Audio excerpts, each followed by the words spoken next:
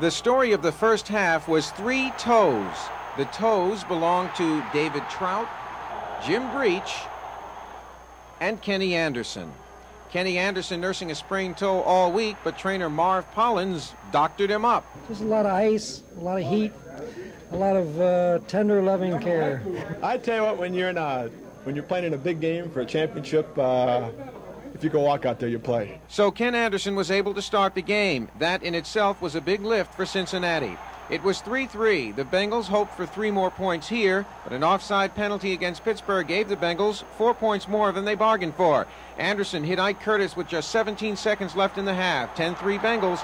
Scoring right before the half was a big factor in the game's outcome. Took us up, before halftime, and so we had a little cushion coming out at halftime. I thought it gave us a lot of momentum. The Bengals capitalized on another break in the third period. Reggie Williams intercepts Mark Malone, and the ball rested on the Pittsburgh 29. 3 plays later, Kreider made the margin wider on this 22-yard touchdown pass, 17-3. I got a lot of help. We got a great job up front. They blitzed us, and Danny Ross and Chris Collinsworth made some great downfield blocks, and I just ran with the ball. It was great. Meanwhile, on the defensive front, things were cooking. The Bengals' defense could best be described today as swarming. One reason, Malone was fairly easy to read. He looked at the man he was going to throw to all day long, and so for us, it gave us a better opportunity to jump on the ball. I thought Wilson Whitley played absolutely the best football game I've ever seen him play. Mike St. Clair came in and did a tremendous job in relief of Eddie Edwards. Would Terry Bradshaw have made a difference today? Well, I wish he was in there. He would have held the ball a little longer. I would probably got some sacks. Pittsburgh played some sound defense of their own, but by the time the fourth period rolled around, Pittsburgh was in need of a big play to give them some momentum. They got it when Jack Lambert picked off his Ken Anderson aerial. And 12 plays later, Malone hit the mark.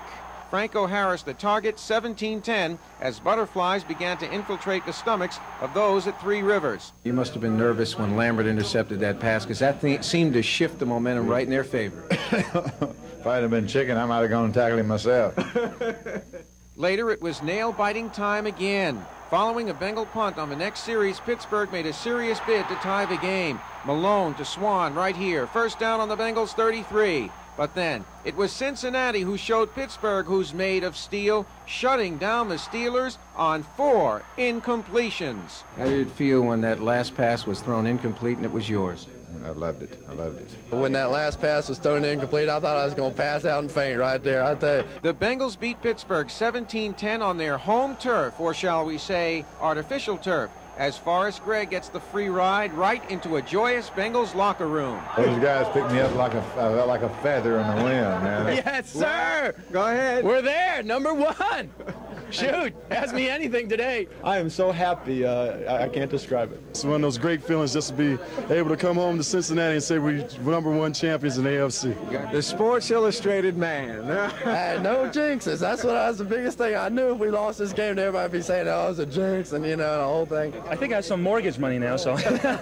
No, it was great.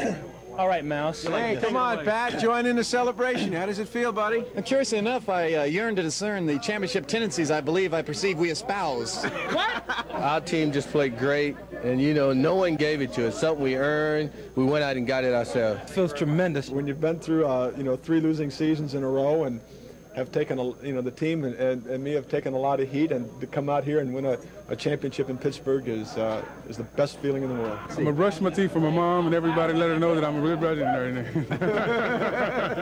All right. #1. It feels great. I tell you, it's been a long time. It's been a long time, and it feels good. Kenny, you've been with this team 13 years. Would this be the most gratifying season, the most gratifying championship? This is the most gratifying because we beat Pittsburgh in Pittsburgh. I hand it to the guys and to Forrest and his crew. They did a great job. Man, these guys are elated, and they have a right to be because they've certainly earned it. What the Bengals have earned is an 11-4 record, the AFC Central Championship, and home field advantage at least for the first round of the AFC playoffs the weekend of January 2nd. Tickets go on sale December 15th. That's my birthday, but I got my present today.